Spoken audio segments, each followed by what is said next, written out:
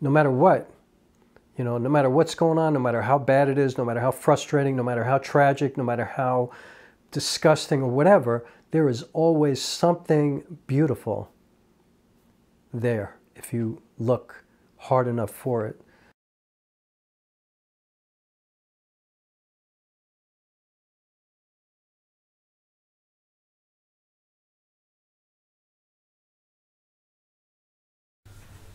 Oh man, today I'm cleaning up. Like, I'm in the middle of working on a film, and anybody who's worked on a film or a play or made an album or whatever, you know that when you're in the middle of a creative process, your life can turn into complete chaos. So today I've just, gotten to the point where I feel like enough, it's too much, my mind is as cluttered as my apartment, I gotta clean up.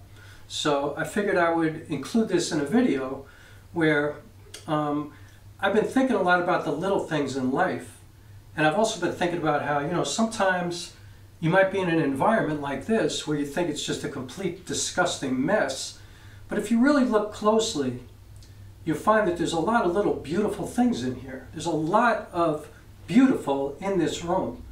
And it's just kind of a metaphor for a lot of things for me. So what I did today was I gave myself 5 minutes. And by the way, the sun is just blaring in the window here, making me feel bad about not being outside, but I got to take care of business. So I gave myself 5 minutes, picked up my camera, and I just shot.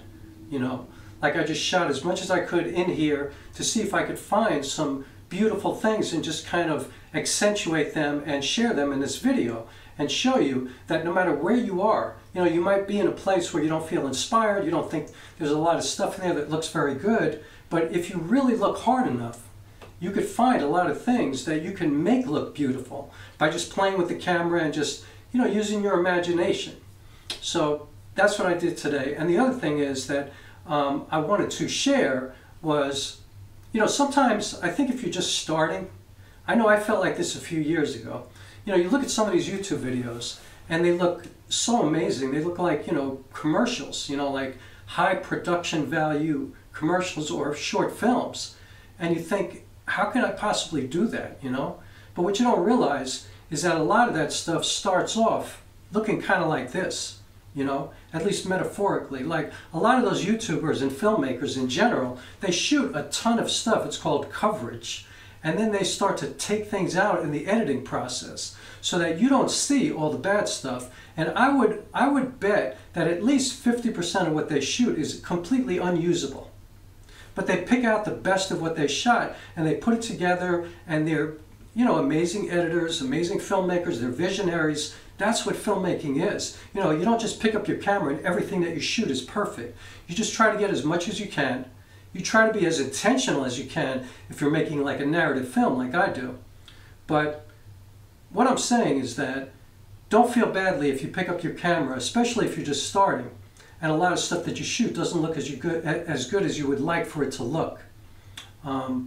Because once you get into the editing process, you'll see that once you put it together, you could put forth something that you're going to be really proud of. So anyway, that's all I want to say. I've made this intro much longer than the actual video, and check it out. I think you'll enjoy this.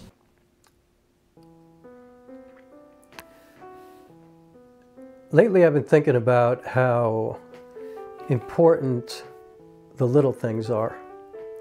And I guess what I mean by that is the things that happen in life. This sounds too broad already, but I've been thinking a lot about the things that we don't necessarily notice that are probably the most important things. With regards to work, certainly with regards to creating art, and also just in our day-to-day lives, in our relationships, in the way we, walk through our day-to-day existence. The little things are really important. Like, for example, before I get to, filmmaking and theater and music and all that kind of stuff, just the way you go about your day-to-day to get the most out of it, you should be really thinking about, well, I'm not going to say you should, but this is me speaking to myself. I often think, when I don't feel as well as I think I should be feeling, whether it be something, you know, like an ankle hurts or my shoulder hurts or something like that, or I feel a little more tired than I feel like I should. You know, like even if I sleep well, but I still don't feel 100% energetic during the day, you know, it's usually because I haven't been dealing with my nutrition the way I like to, you know, and the way I live my life and the art that I create and choose to perform, to write, to, you know, to endeavor upon, requires a tremendous amount of energy, you know. I mean, anybody who's ever seen me on stage, I think they'll know, like, that takes a lot of energy, you know. It's like an NBA playoff game usually. It's crazy. And so usually I know, you know, when I'm not feeling myself, I usually can take the responsibility and say, you know, you haven't been hydrating as well as you usually do. You haven't been eating as well as you usually do. And I mean, I never eat poorly. Like I haven't had fast food probably since I was like 18 or something like that. And that was like 500 years ago. But, you know, sometimes I'll eat more sugar than I know that my body can handle. You know, again, I won't hydrate as much as I should. Maybe I'm not getting enough protein. You know, maybe my carbohydrates are too high. I mean, I usually know what I'm doing wrong, you know. And so when that happens, I make adjustments, but I'm just grateful to be able to be so conscious of that, you know. And it's the same thing with my work, you know. Like right now, I'm working on this film, obviously, and, or not obviously if you haven't seen any of my videos, but if you've been following, you know that I'm working on this film. And usually when I get lost or when I get to a point where I'm kind of stuck or frustrated with where I'm at in the process, and, you know, any project that I work on is always a long process, but this film has been a very long process for many reasons. But, you know, it's so easy for me to make excuses and come up with, you know, different versions of why I am where I'm at that have nothing to do with me, when in fact, 90% of the time it has everything to do with me. Like I'm not attending to it the way I know that I should, you know. I'm not giving 100% of myself every single day to the things that I need to do. And, you know, like I pretty much give 100% of myself to every day in many, many ways, you know. But I have to admit, sometimes, you know, like when I work on a play or a film or whatever, it could take 5 years of my life. You know, my first play was 6 years of my life. Every single day for 6 years, I worked on that play. I wrote every day for 6 years. So, I mean, sometimes it's hard to keep that up every day, you know, but it's necessary in order to get things done. And if I don't do that, I just set myself back. And that is what frustrates me, and that's what gets me kind of, you know, down on myself sometimes. And I have to regain my energy, and I have to reset, I have to relax, I have to kind of get silent and get quiet for a minute and kind of restore my focus and my pinpointed, meticulous nature that makes me who I am. Like, I think it's really important to know who you are and how you work and what you need to get the most out of yourself, to do the best that you could do. And when I don't do that every single day, you know, I'm really hard on myself. You know, like I ask a lot of myself, I expect a lot of myself, and I always say that I never negotiate with myself. But that doesn't mean that I don't push things aside sometimes and then give maybe too much to something else. And that's my way of procrastinating, which is not a good thing, ever. And so, excuse me, I do find myself in that situation sometimes, and I think it has to do with dealing with the same thing all the time, and especially when I get stuck somewhere in a long script. And I just can't break through this mountain that I've gotten to, where I just have to climb this thing after just climbing 17 other mountains, and I'm kind of tired and I'm sore and you know, just like bothered by it, you know, and it's so easy to just put myself someplace else. And I don't know, for me that's not healthy, it's not a good thing. So that's where I'm at right now. I realized that I had taken a few days where I got off of what I should have been doing, and this is me holding myself accountable by actually making a video and putting it out to the universe, and knowing that if I don't get back on it, that, you know, everybody will know, like, he's full of shit. And I'm not, you know. Like when I say I'm going to do something, I do it. And when I start something, I'm going to finish it. I actually teach workshops on finishing projects. And so if I don't do it myself, what am I? You know? Nothing. So I'm back on it now. And also, just real quick, I wanted to say that all of this made me think about the little things in life, you know, like mostly the last couple of days I've been thinking about all of the people throughout my creative career and also my athletic career and my whole life, even when I was a kid. You know, there have been quite a few people who've come into my life and done little tiny things for me that I've carried with me for the rest of my life, you know. I haven't really had mentors that much, but I've had collaborators, but I have had people who've dropped little tidbits of power into me, you know. They've helped me along, they've given me some advice, they've maybe pointed something out, they've asked the right questions, and I'm feeling really grateful for that right now.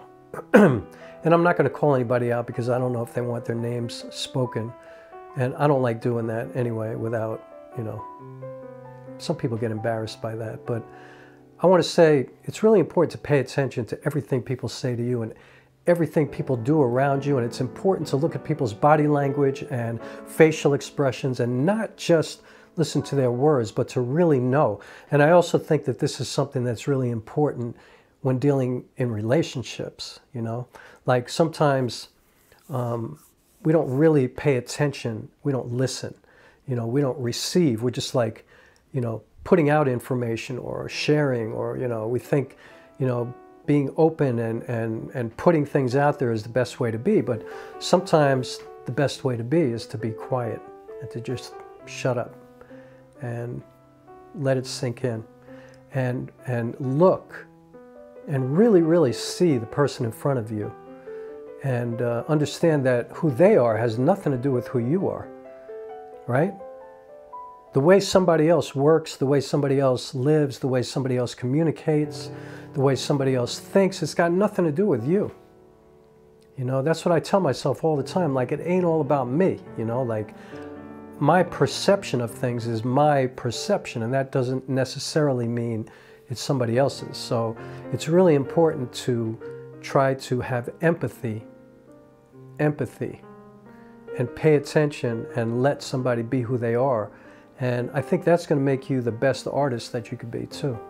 Because then you're creating stuff that is not all about you, that you're trying to be universal. You're trying to create work that is about all of us, that brings us together, you know.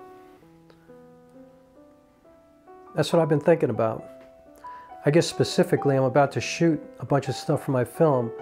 I got to shoot all these iconic places, you know, like I could easily go out and get stock footage for what I'm about to do, but I don't want to use stock footage. Like, I want to shoot from my perspective, the way I see things, you know, the way that I think it needs to be communicated in my film. You know, like, I don't want to just shoot stuff. I want it to be connected to the story and the progression of the story, and I want every single second of this film to move the story forward and to keep it going. So, you know, how is stock footage going to do that? Like, you know, sometimes people go, oh, I just need a video of the Statue of Liberty. Well, there are 20 billion videos of the Statue of Liberty, I'm quite sure, and I'm sure every one of them, I'm sure they're all magnificent, but do any of them really cover what you're thinking in your head? Like, really? You know, sometimes you got to make the extra effort to do stuff like that, to do it your way, and not take the easy way out. And so, yeah. And the last thing I'll say is this. This is kind of a technical thing, but I think about this a lot too. Like right now I'm sitting in my living room, right? My living room is a mess right now. If you saw this room, you would be like, how does that guy live like that? It's a mess. It is full of equipment, you know, gear, camera gear, stuff like that, gimbals, lens. It's got everything. And also it's got clothing and, you know, stuff I've been using for this film. And, you know, working on a film or working on a play for me is quite a chaotic experience sometimes. You know, even though I'm like ultra organized in my head and I know that there's rhyme or reason to everything that I'm doing, but if somebody else steps in, I think it would be hard for them to understand what I'm doing. And so anyway, if you walked in here, you would think it was a mess probably, you know. But when I walk into a situation like that, I always think about the way I work, and I just think like, wow, there's a lot of beautiful in here, you know, like when I'm in a location where some people might think there's nothing to shoot here, there's nothing, you know, like I see like little leaves on the ground or even garbage or, you know, a broken window or something in the area that can look beautiful, that I can try to make it look beautiful. And the way I shoot it, I could deal with, you know, the aperture and blur out the background, or I can deal with light or angles, or, you know, I could try to create something beautiful out of anything, you know. There have been circumstances in my life that have been tragic, you know. The end of the lives of my mother and my father were brutal and tragic, and they went through stuff that nobody should ever have to go through. But I have to say that they were some of the most beautiful times of my life, because those were the best times of my relationship with both of them, because it was so vulnerable and it was such an intimate time. And I learned a lot during that. You know, I learned that even in tragedy, there's something beautiful in there if you look for it. And that's life and that's art. That no matter what, you know, no matter what's going on, no matter how bad it is, no matter how frustrating, no matter how tragic, no matter how disgusting or whatever, there is always something beautiful there if you look hard enough for it. And I think, given what I just said, I think it's worth looking for it as hard as you possibly can. And I just have to think that what that gives you, what that puts in your body, is so healthy and so good and so optimistic and so inspiring, that it's like life affirming. It's air, you know, it's water, it's life. Yeah. So no matter what, look for the beautiful, because it's definitely there. Every minute of every day, something beautiful is somewhere here right now.